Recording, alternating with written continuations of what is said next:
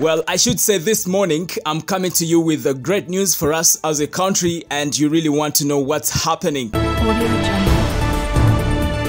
I'm also having an update from General Kayihura, the former IGP, and General David Sejjusa's camp. Stick around for all the details. My name is Melad Milo, aka Fuller. Subscribe to the Buzz UG in case you haven't, and also tap on the bell for all the notifications.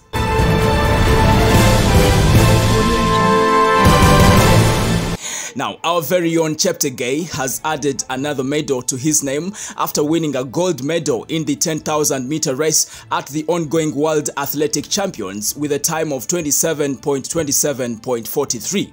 Cheptegei becomes the fourth athlete to win back-to-back World 10,000 meters after Ethiopia's Haile Gebrselassie, Kenenisa Bekele, and two others. Now, meanwhile, Jacob Kiplimo finished third in the 10,000 meters and he won bronze.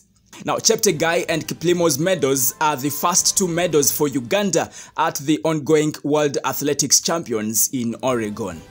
Uganda police is very excited on Cheptegei's win. Yes, they are very excited. They actually posted congratulations to ASP Joshua Cheptegei for winning a gold medal in the 10,000 meters final at the World Athletics Champions Oregon.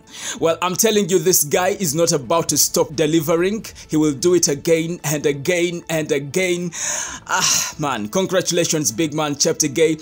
And I'm telling you, he's trending so big time right now in the country, and this guy is a real champion. Congratulations.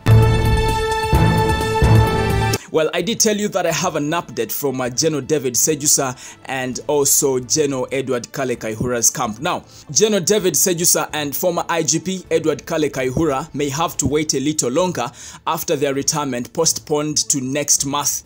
In April, it was reported that the UPDF High Command had endorsed the retirement of General David Sejjusa and Kale Kayihura. But now, media reports indicate that the senior military officers who have for long yearned to be retired from the army are not going to retire this month, but later, and the date will be communicated. It is said that because the changes in the salaries have found the generals selected for retirement still serving in the army, their packages must be in line with the current wage structure, a reason the High Command and Army Council extended the arrangement. Yes, so that's what's up in General David Sejjusa and General Kale Kayihura's camp. And of course, I'm following up on this story, and trust me, I'll keep you posted. What you have to do, subscribe to the Buzz UG in case you haven't, and also tap on the bell for all the notifications. My name is Melad Milo, aka Fuller. Thank you.